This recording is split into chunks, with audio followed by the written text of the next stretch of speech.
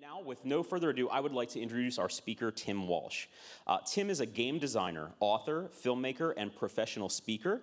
The games that he's designed or co-designed have sold over 7 million copies all over the world. He's written 3 books which have been praised by the Wall Street Journal, USA Today, and NPR. The films that he's co-produced or co-directed have won Best Documentary awards in 3 U.S. film festivals. His lectures on the value of play, creativity, and connection are the culmination of a 28-year career as an entrepreneur.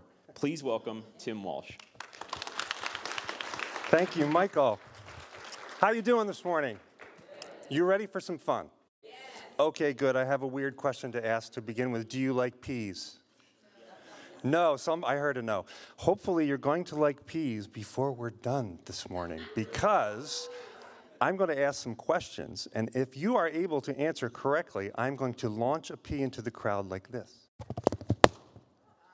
Nice! Very, very good job. There we go. Okay, so if you answer correctly, I'm going to shoot a pea your way. I'm trusting you all to get the pea to the person who answered correctly. Now, you may ask yourself, why would I want to collect a pea? It's because if you have a pea at the end of this presentation, you can bring it up here and win a new car wash certificate. No, you can't win that. You can win a game that I designed or co-designed, maybe a film that I co-produced or co-directed, if you catch a pea, but you have to answer correctly first. So here we go. What do these 3 things have in common? The Navy, SeaWorld, and a Ziploc bag. The Navy, SEALs! Oh, good catch. Very good. Okay, here's another one. A period, a question, and parole. Sentence. The end of a sentence. Yes. Very good. How about a hobby store, a fashion show, and a car dealership? A hobby store, a fashion show, and a car deal. Models! I heard it over here. All right. I'm pretty good at shooting these. This is pretty cool. Okay, a beehive, a chess set, and England. Queen, oh boy, who got that first? I don't know. Over here, someone's being honest. Okay, there you go. All right, last one. Here we go. What do these 3 have in common? A rookie, the Incredible Hulk, and an envious person. Green, I heard it on the left-hand side here. Oh, there we go. Very good. You play very good. Give yourself a round of applause there. Very nice. I'm fighting a cold. I'm going to power through. So, 28 years ago, some friends of mine and I from college went to the Jacob Javits Center in New York City to the largest trade show in the world for toys and games called Toy Fair. And it was a very rough start to the launch of this game that we invented. Now, it's one thing to create something. It's another to take money from someone and then create something. We had investors, and we were not spending their money very wisely because, as you can see from our booth, we had purple velvet drapes. And we were launching the game that you just played, Tri-Bond. Purple velvet is expensive. It's expensive to then sew it into drapes, and then find out that you need to make it fire retardant and have it treated. Very expensive. We had, oh, sorry. I jumped ahead there. There we go. We had hand-painted columns, glass tables, and yes, that's an actual marble floor. We hand-carried marble into a trade show. $10,000 we spent. Now, there's just a couple things about marble you should know. You probably already know this. We didn't because we're idiots. Marble's really heavy, 400-pound boxes of marble, right? The second thing is it's really hard. Toy Fair was a 7-day show back then, so that meant from 9 a.m. to 5 a.m. for 7 days, with dress shoes on, we stood on marble. We almost had to amputate at the end of the trade show. And then lastly, you may not know this, if you don't grout, marble, and just lay it on the floor and put a frame around it, it tends to break. So we're playing the game with people. What do a car, a tree, and an elephant have in common? There's $10 out the window. End of the first day, we had sold 7 games.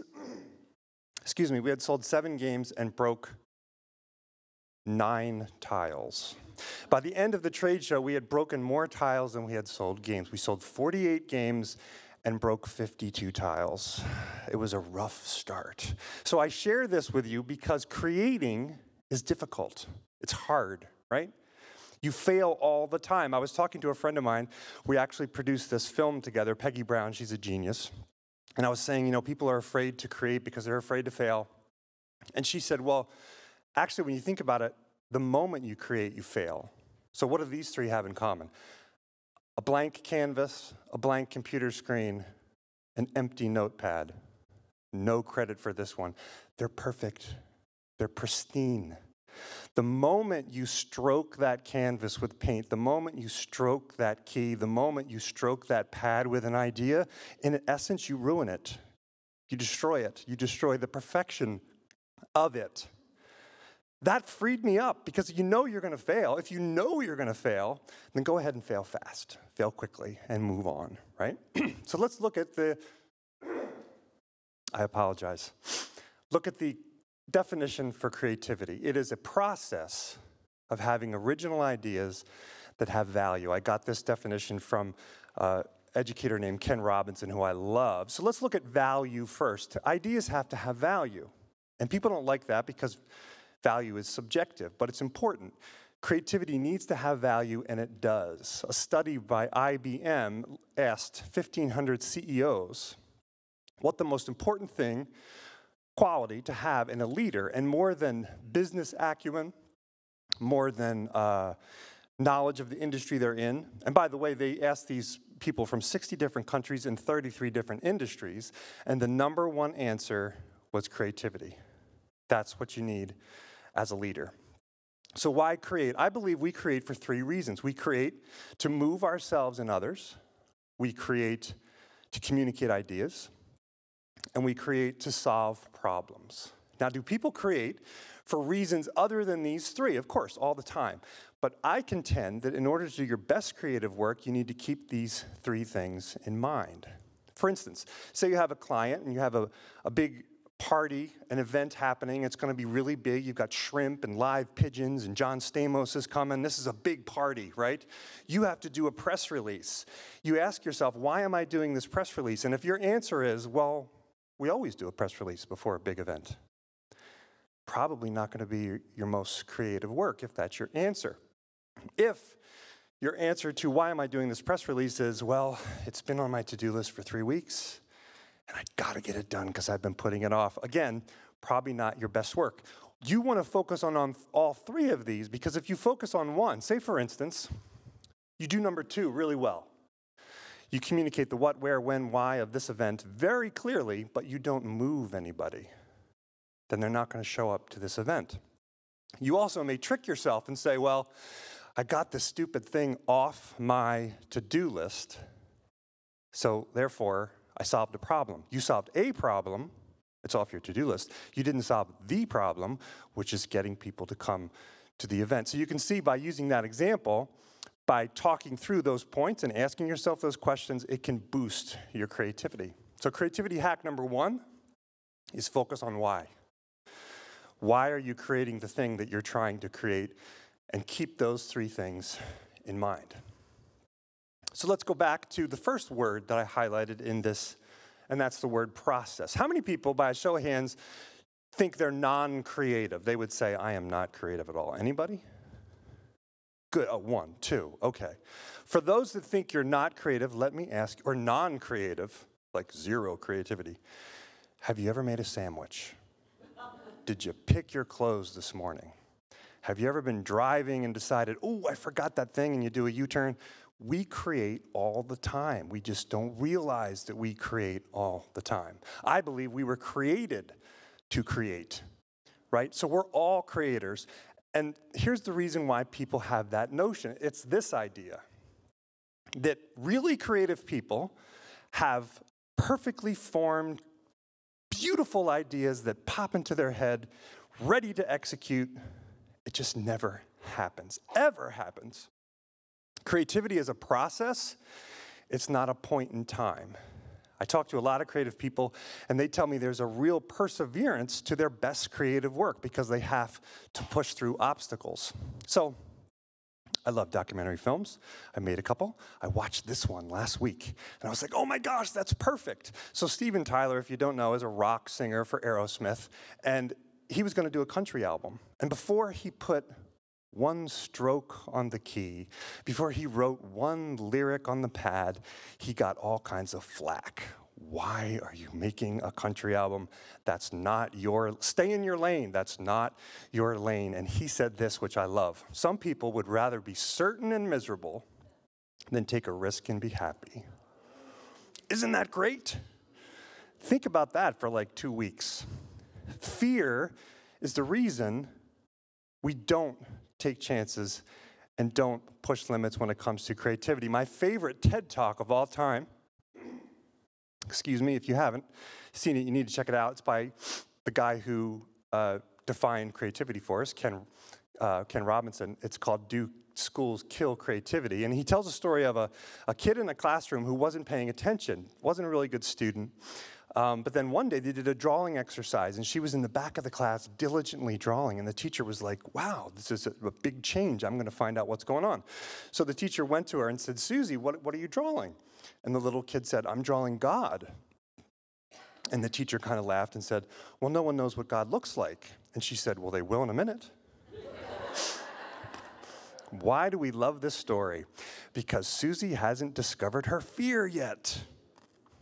She's fearlessly confident, which is pretty cool. Creativity hack number 2 ties into this, and it is persist. Persist.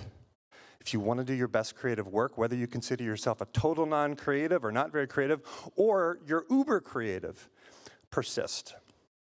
So after our rather unfortunate launch of our game, we found out that we didn't know what we didn't know. It's not an order writing show. Thank God for that. Because orders started to trickle in, and we persisted and sold it out of the trunks of our cars and signed games at fairs and changed the game a couple times, which was important because, after all, that box looks like a cologne bottle. Doesn't look very fun. The subtitle was The Uproarious Game of Connecting I can't even say it. The uproarious game of connecting clues and strategic moves.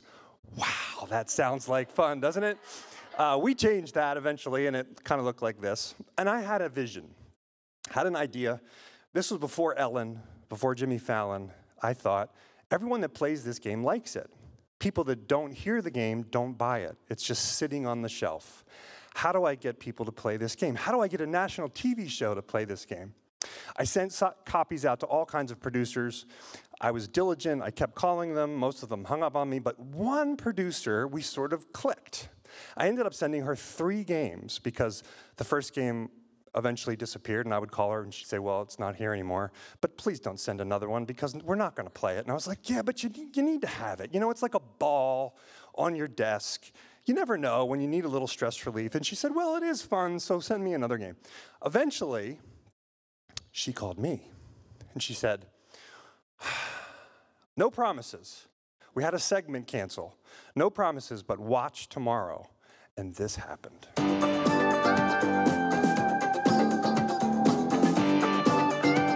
All morning long, we've been playing this game called Tri-Bond, which asks you what do 3 things have in common, and we've been messing around with it in the studio this morning. I asked about a duck, Congress, and Hillary Rodham Clinton.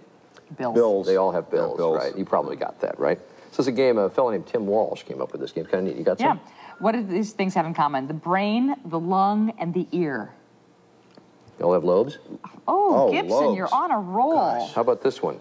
A toy store, a lingerie store, the Kennedy family. I'm not touching that one. They all have teddies. Oh. Here's one for you. Penguin, kiwi, and ostrich. Birds. Oh, no. Not just birds. Australian. Flightless birds. Flightless birds that don't right. fly. Breast, side, back. Strokes. Strokes and swimming. Strokes. Baseball games, trash dumps, blue jeans. Baseball games, trash dumps, blue jeans. Runs. They all have flies. Flies. Close. you get the idea. They played it. What you don't see is every commercial break, they exited with a question. They came back from the break, gave the answer. All told, they played it for 4 minutes. In 1992, if you were to buy that time, it would be $250,000 for 30 seconds, basically $2 million in free ad, really, and more than that, an endorsement because they were having fun. Because we had an idea and persisted. Persistence is the second hack. So no matter where you are on the creativity scale, this persist idea can really help, because I contend that people that aren't creative try something, they say, I'm just not creative, and they give up. And that's why it doesn't work. People that are ultra creative, same thing. They persist, they fail to persist rather, because they are so good at generating ideas that they generate and they just move on to the next thing. If you want to improve your creative output, what you want to do is persist. I contend that non-creatives stop out of ignorance, and ultra-creative people stop out of arrogance, right? No matter where you are on the scale. But here's the thing that kills creativity: a lack of focus. Some people stop because they just get distracted, right? We have to focus, and that's never been harder in the history of mankind. We all have Post-it note overload. Every one of us in this room is one ping, bing, ding, bing away from interruption, right? And those things kill creativity. So this is what you need to do. Number 3. Create boundaries of space and time. I got this idea from John Cleese from Monty Python fame. He's a prolific writer. So a boundary of space could look like a sign on your door. You know, it says, welcome, have a nice day, but when you flip it over, it says, working, please do not disturb. And a boundary of space can look like a lot of things. It can look like a park bench, as long as you're not interrupted. It can look like a hammock, as long as you're not interrupted.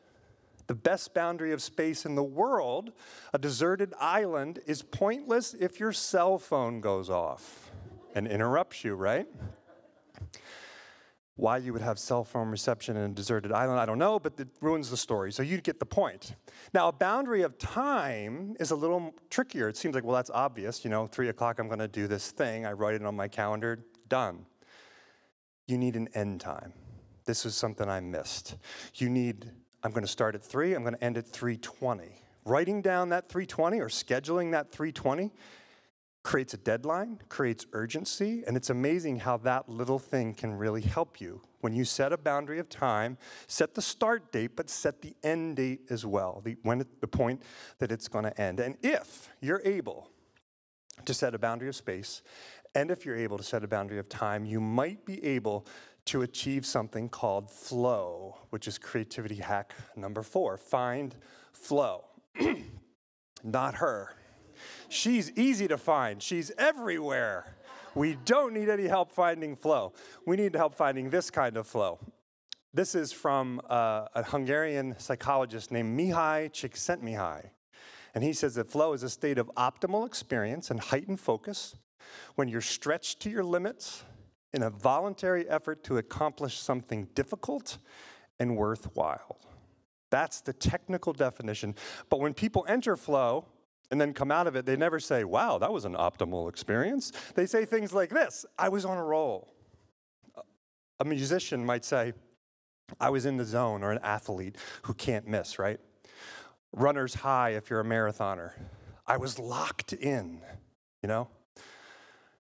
Other musicians might say, I was in the groove. I just was unconscious. Nothing I did felt normal. It just was, I was locked in the groove. I felt unconscious. A writer who everything she writes just seems to fit right in place says everything just worked. This is flow. So by a show of hands, who here has experienced this? Most of you, great. So wouldn't it be cool to enter this at will?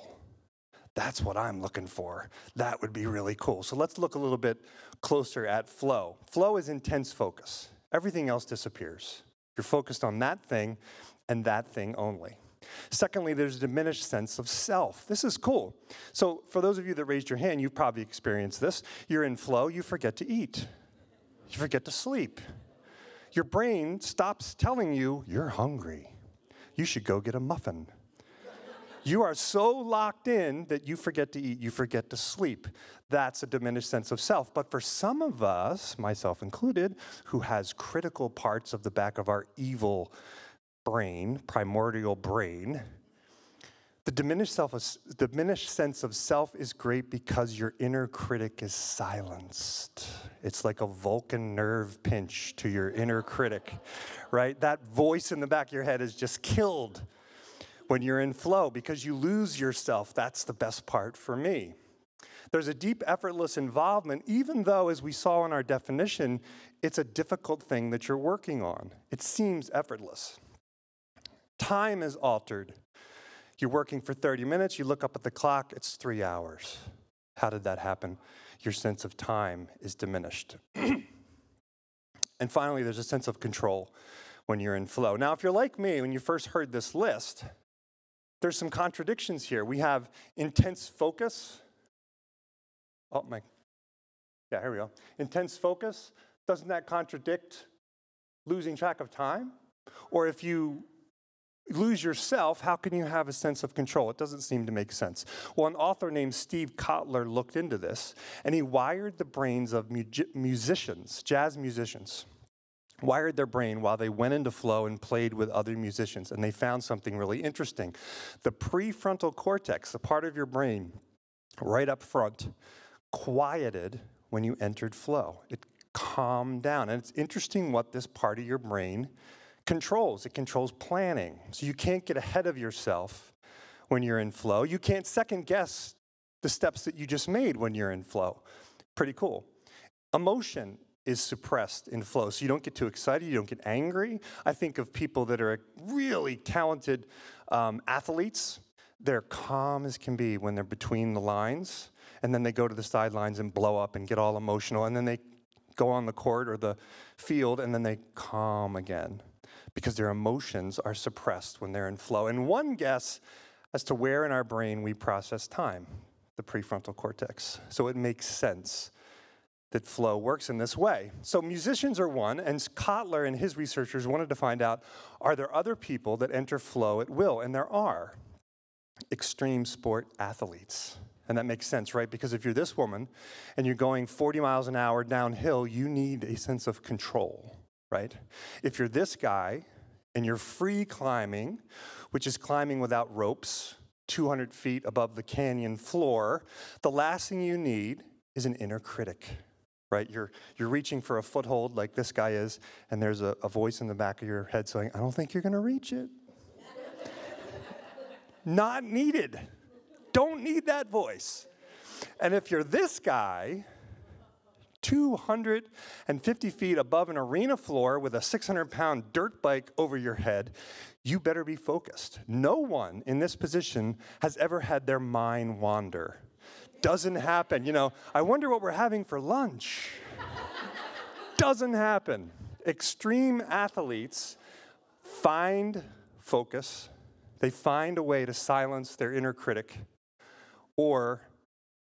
they find a way to control what they're doing, or they find themselves in the hospital, or worse, right? The stakes are dire. Now, the stakes for us aren't as high, but the rewards are the same. There's exhilaration when you create something impactful, that's meaningful, that's purposeful. Right? You have that exhilaration. You have that sense of awe, that sense of creating something that maybe is bigger than you. So the benefits are the same if the rewards, or the risk rather, is not as high. So let's look at finding flow. How do we find flow? The first two we talked about, boundary of space and a boundary of time. The third is you need clear, realistic goals. We know now that you get a hit of dopamine when you reach a goal, feel-good chemical. Problem is your brain is stupid. It doesn't know if your goal is worthwhile or not. And that's why you get a hit of dopamine when someone likes your puppy photo on Instagram. So whether you set a really worthwhile goal or a silly goal, you still get the dopamine hit. And that's why to ask yourself, why am I doing this, is so important, because your brain is stupid. Right? So clear, realistic goals. If you do that, you create a feedback loop, because you get the hit of dopamine, you reach a goal. You get a hit of dopamine, you reach a goal, and you need that feedback as the next part of flow. You need immediate feedback to know that you're on the right track. And finally, and this is not intuitive, the challenge level of what you're working on needs to be greater than or equal to your skill level. This is really interesting. I want to spend a little time on this. So this is the challenge skill ratio by Csikszentmihalyi. You can see that the challenge is the vertical axis and the skill is the horizontal axis. So say you learn something new. You learn how to play the piano. Your skill level is really low. You're going to do something really challenging, like play Beethoven's Fifth on a live television show. You're going to be up here and feel great anxiety because your skill level does not match what you're doing. Now, if your skill level's low and the challenge is low, you might feel apathetic. So you see how this works. This is where we want to be, in flow. Makes sense. Here's the huge takeaway that I wish I'd learned 10 years ago. As you improve in your career and you get better at what you're doing, think about when you first were really excelling at your career. The challenge was really high. You were learning new stuff and you were pushing into flow. What happens is, as your skills improve, is you fall down here into control. Now, there's nothing wrong with control. It feels good to be in control. If you keep sliding, you're in relaxation. Again, nothing wrong with that. But if you want to do your best creative work, you need to challenge yourself to push yourself back into flow, because people don't realize this because control feels good. I'm in control. But really, you need to be pushing yourself a lot harder if you want to enter flow on a regular basis. I want to tell you something about someone who's in flow all the time. His name's Ren Geyer. He's a toy inventor. I met him when I wrote my book, Timeless Toys, because he invented Twister and Nerf. You may have heard of them. They've sold a couple 100 million copies each, right? So he's a toy guy. And that's all I thought he was a toy guy, until in 2010, I was working on this documentary film, and I went to interview him. And as I was walking up the stairs with the film crew to see where he did his creative work, on the walls of either side of the stairwell were famous people. Carrie Underwood, Reba McEntire. I'm like, what's with all the shiny silver record awards, Ren? He goes, oh, my daughter and I formed a music publishing company in the 80s, and we've had some success. I found out later he won a Grammy. They have 46 charted singles. I'm like scratching my head like, what? Never mentioned music. I've known him for 10 years. We go up the steps. There's a box on the shelf. His studio had watercolors and guitars and toy prototypes, and there's this box on the shelf. And I'm like, what's the Sunday system? And he said, well, I have dyslexia. My wife has dyslexia. There's a genetic component to dyslexia. All our kids have it. We hired a reading specialist to work with our kids, and she did such a great job remediating them that we worked with her to form a curriculum. We're in 1,800 schools around the country. It's called the Sunday System. I was like, Ren, you need to write a book. So we worked on this book, Right Brain Red. So the next couple hacks are from this book. Ren contends that if you want to do your best creative work, you need to look outside. So in 1969, I'm going to speed up here because we have 15 minutes, and I'm only halfway through. Look outside. Ren was working on a game, and him and some engineers were hitting each other in the head with rocks. Sounds crazy, but in the toy industry, it's called playtesting, because the rocks in question were made of foam. Foam rocks. It was a game called the Caveman Game. It was a stupid game. Ren admitted it. He got hit in the head with a rock, and then a big idea. Forget the game, make it an indoor ball. And he gave the world Nerf. The first Nerf ball in 1969 had a box that said, throw it indoors. You can't damage lamps or break windows. You can't hurt babies or old people. Good to know. Politically incorrect in 1969. Here's the point. Ren took polyurethane foam that did not exist in the toy industry. It was outside of the toy industry. He brought it inside the toy industry and created a $4 billion brand. Every mass market store in the world. Oh, there we go. Every mass market store in the world has brine shrimp. No, every mass market store in the world has Nerf products. I don't know why it skipped, but yeah, there you go. And there's a lot of toys that do this. A pie company in Connecticut, their workers used to throw the pie plates, that became Frisbee. Brine shrimp fall asleep when the water evaporates. They can be in this cyst-like state for 10, 15 years until the water comes back and they spring back to life. A biologist said, I'll make that into a toy. Sea monkeys. Pez is weird. What's better than a toy that gives you candy? Right? Pretend you don't know anything about Pez, and I'm pitching it to you, and you work for a candy company, and I say, you take Mickey Mouse by his head, you push it back, and then out of his larynx, you take a brick, which is kind of like a vertebrae, and you eat it. What do you think? Never, ever work in a million years.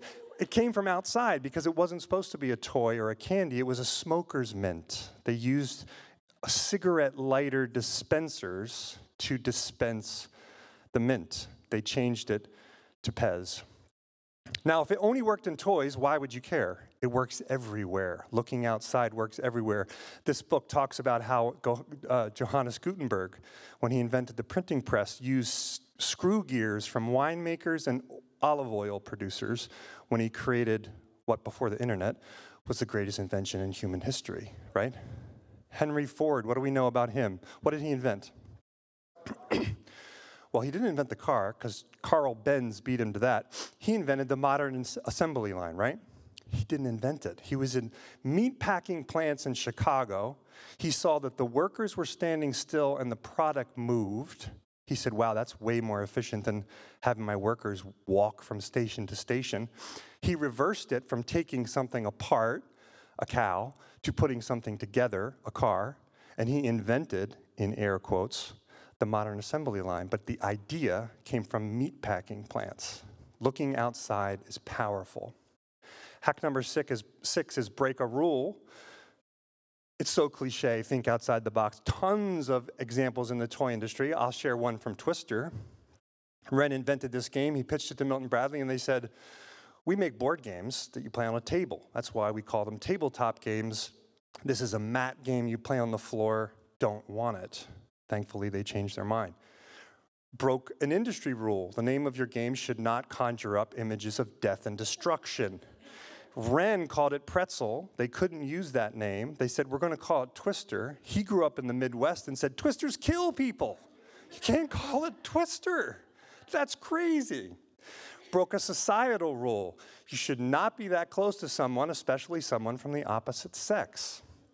Do you notice something about this original game? No kids, all adults. The men are in suits, for crying out loud, with ties. The women have sweaters buttoned to their necks. Why? Because Milton Bradley's competitors accused them of selling, quote, sex in a box. That's what you're trying to sell with this game. It's not going to work. The inventor, Ren, told me, it's real simple. Dirty mind, dirty game. Clean mind, clean game. Simple as that. They sold 40 million copies. And rules are broken all the time. An African-American woman could never host her own TV show, much less own her own network. No one wants an electric car.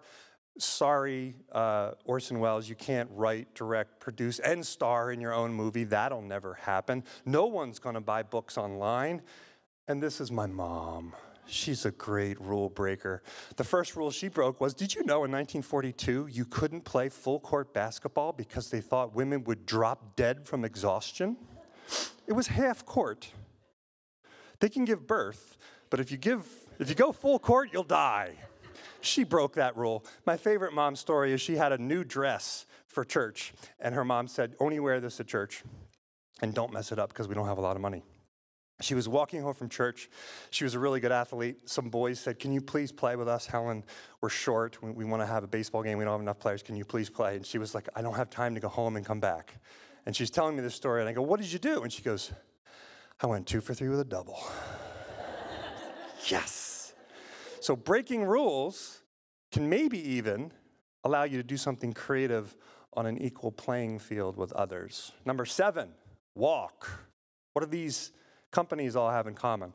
They have started walking meetings. A Stanford study, Stanford University, 2004, did a study on creative people and creative ideation. And people that walk while they're thinking creatively have a 60% increase in creative ideas from people that are seated. Walking meetings is hack number 7. If walk is number 7, then number 8 is walk away. Walk away. What does that mean? Take a break. As recently as 30 years ago, the only businesses that were open on Sunday were hospitals. 30 years ago. Now it's Chick-fil-A in hospitals. Right? They're the only ones that are closed on Sundays. We used to rest, and it was really smart. We don't rest anymore.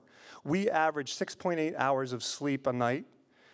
A short time ago, it was an hour more. We have all these time-saving devices and no time. If you want to do your best creative work, you need to take care of you. Physically, emotionally, spiritually, all of it, if you want to do your best creative work. And it makes sense, right? So fitness people know, experts in fitness know that when you work out, your muscles grow because they fill up with blood, but you don't get stronger. You get stronger during the recovery time. That's when you get stronger. If you eliminate the recovery time, all the gains that you make go away. Your brain is the same way. You need to take that break. So there's a different aspect to this take a break. I believe strongly in the subconscious. There's a reason why, if you're trying to create the next greatest idea, you're not going to do it while you're sitting there racking your brain trying to create the next great idea. Chances are you're going to invent the next great idea when you're in the shower, or when you're just waking up in the morning, or when you're just going to bed. Ren calls it putting the pot on simmer.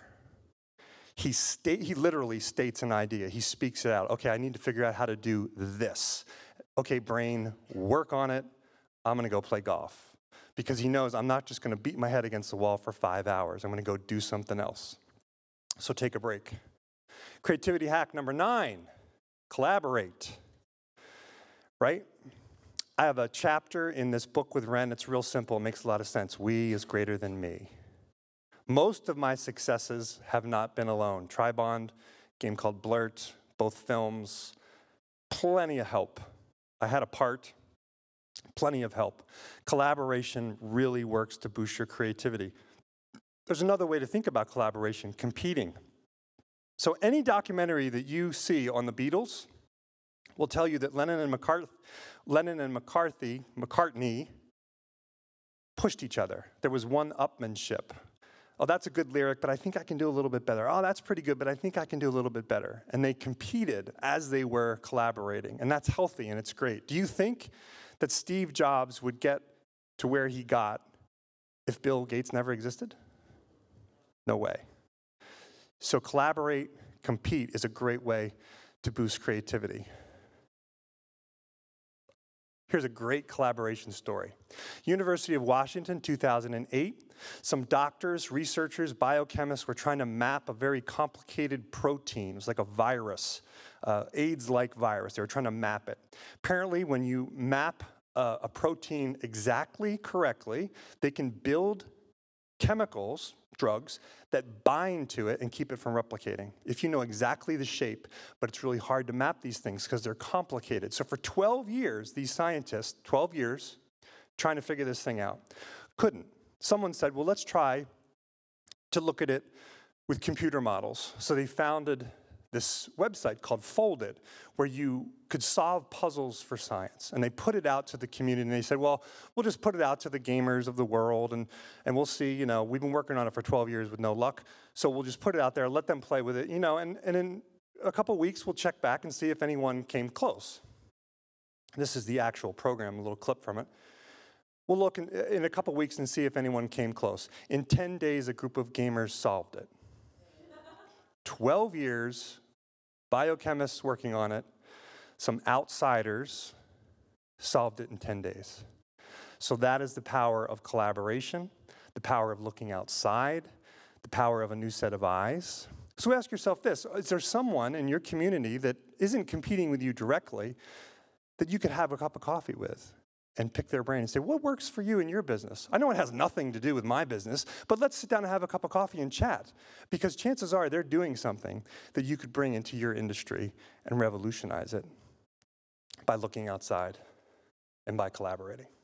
So the final hack, I started with Tribon, I'm going to end with Tribon. So, is to serve someone. Serve someone. So, this is interesting. Tribon did well after we finished our fateful trade show We were in a lot of different countries, a lot of different editions. We had a couple game show pilots produced. That was cool. Sony did a radio game show pilot, and we had a TV game show pilot. That was cool to go see that filmed. That was really neat. But the high point of Tribond for me was a letter that I got. We sold the company a couple years ago. So remember our first hack, why are you creating? Move others, communicate ideas, solve problems. To be honest with you, when we invented Tribond, we went to the same school as two of the guys from Trivial Pursuit, and we thought, well, they did really well. Maybe we should invent a game. That was about as deep as it got. But in the process, remember, creativity is a process, of improving it, it became much more of a passion for us. So focus on the whys. We got this letter from a guy who, every Christmas, he would get together with his family, but he wasn't speaking to his dad. They weren't close. They had a falling out. But they got together every year, like a lot of people do, and they played games. One year they played Tribond. He wrote us a letter, and he said, my dad and I don't talk. I don't need to go into the reasons why, but we played your game. He laughed. And it was just something in the way he laughed that made me look at him differently. And we got back together. And now we're really close. And thanks for inventing this game. And that's better than any Good Morning America or selling. That is transcending the reason why you create, to move someone, to communicate an important idea like we need each other, and to solve a problem. So I'm hoping if there's just one thing that you took away today that you'll be able to take back with you and boost your creativity, then this time will be well worth it. So thanks for having me.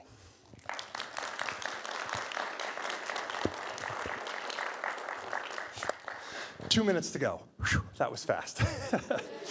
So are there any questions? We have a little time for Q&A. I meant to finish sooner, but hey, there's a lot to cover. I did this talk months ago, and I added 4 new hacks because I knew the people that heard it needed something new. So any questions about toys or anything? Yes?